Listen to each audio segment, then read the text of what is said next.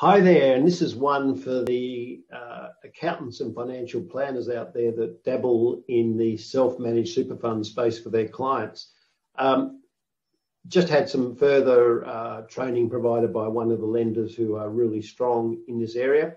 And look, there's quite a few things which a lot of accountants and financial planners will probably be across in this space. But there's one that I just thought sometimes there's a little thing that you think, oh, that might be of interest to people. And in this particular case, I thought the interesting one was where you're buying a commercial property.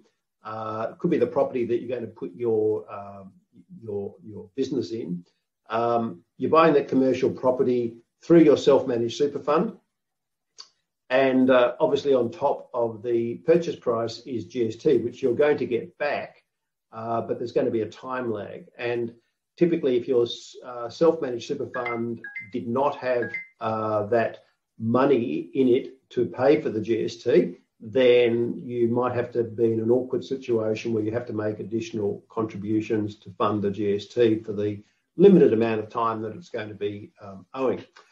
So this particular lender, not only do they lend on the property for the SMSF funding the purchase price, but they also do a short-term loan for the GST. So that really overcomes that problem of having to put additional money into your super fund.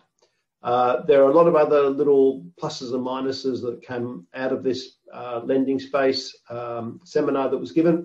So if you want to find out more about SMSF borrowing, for commercial or residential properties, more than happy to have a chat to you. Cheers for now.